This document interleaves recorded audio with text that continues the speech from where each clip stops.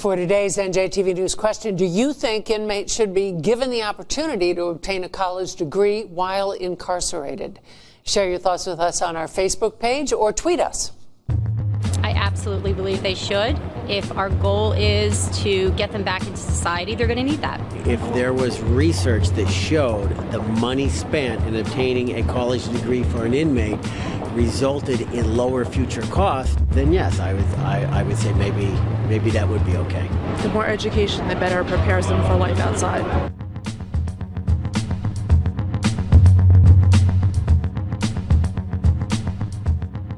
New Jersey's lifeblood flows through the transportation grid, and there's a coming crash. The Transportation Trust to fund bridges and road repairs runs dry June 30th. NJ Transit's depleted operating budget, supplanted by the take from turnpike tolls, could also run dry in June, and its unionized transit workers could strike as soon as March. To walk us through the mire is NJ Transit's former Deputy Executive Director and the founding director of the Alan Voorhees Transportation Center, Martin Robbins. As always, I'm glad you're here. Oh, thank you very much. How close are we to a solution to the Transportation Trust Fund? Well, maybe. I think that the legislative leaders have a very good idea of what they want to propose. 25-cent gas tax. Yes. Yes, and they're just quarreling about or discussing some details there. Still going to be a tough sell. But it will be a tough sell. And the trouble is that it doesn't seem to sink in to the public about what's needed. We are so far behind in terms of financing transportation capital that the 25 cents is inescapable. And because we've really shortchanged transportation capital for at least a decade or more. And the longer we put this off, the more is needed in order to, because there's a couple of different factors. One is Mother Nature has an effect on public facilities, wears them out. They have to be modernized and improved. And then the second part of it is that New Jersey has an economy that constantly changes and people's needs change.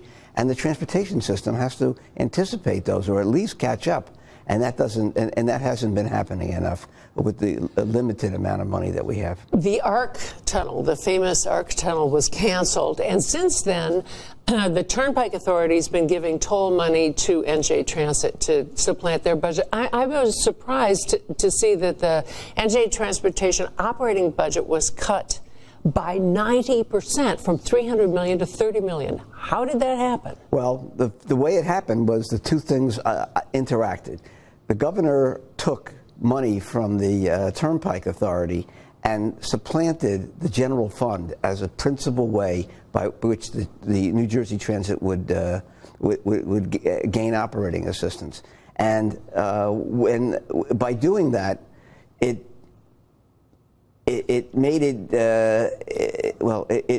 put New Jersey Transit in a very, very vulnerable position, because the Turnpike money is only good through this June, and then it could stop. There's some indication that maybe a portion of it, less than 50%, may be coming to New Jersey Transit, but it's going to leave a huge budget deficit, and the governor has stopped using the general fund, and so the whole budget is constructed around that assumption. So New Jersey Transit is in an extraordinarily difficult position. And now they're facing a union worker strike. Right. The union workers have not had a contract in 5 years. It's all part of the same piece. A lot of things have been pushed off, like the proper funding of New Jersey Transit operations.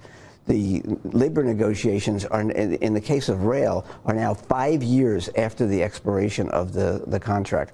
With that comes the threat of not only a threat of a strike, but the threat of lots of retroactive pay that's going to be incorporated in any settlement, either before a strike or after a strike. That's going to entail a lot of financial responsibility for New Jersey Transit to make matters worse in this year. Is a gas tax enough to fund the Transportation Trust Fund, help the operating budget of NJ Transit, you're shaking your head already, and pay what inevitably is going to be union wage hikes? The way New Jersey has constructed its funding of transportation capital that comes from the Transportation Trust Fund is restricted so that it does not go into the operating budget. There's always been an argument about that, and it is strictly, there's very limited amount of that money that goes into the operating budget. So what you have is a separate stream of revenue that has been toyed with for the last 5 years that is now seriously in jeopardy. What I'm hearing is doom, Dr. Doom. I have been very worried for many, many months as we approach this moment in time. Let's change the subject. The new Gateway Tunnel, the Gateway Development Corporation has been formed, and NJ Transit doesn't have a seat at the table. What does that mean to you? I'm worried about that. I can't figure out why that has happened. It seems to me that NJ Transit is such a dominant operator, particularly where the new tunnels are going to be involved. It operates at least 80%, while Amtrak operates less than 20%. And yet NJ Transit is not at the table. It doesn't make sense to me. I wish they had constructed it differently. I'm waiting to see how it really all plays out. Maybe it will be acceptable, but I'm worried about that. Very quickly, your advice to the new, whoever it is, NJ Transit Executive Director. Take a deep breath. Call me.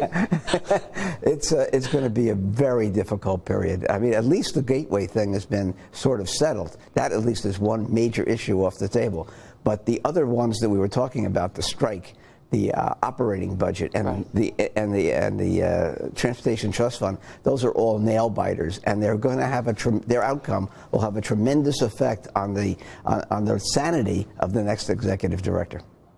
Thanks for being here, Martin Robbins. Thank you.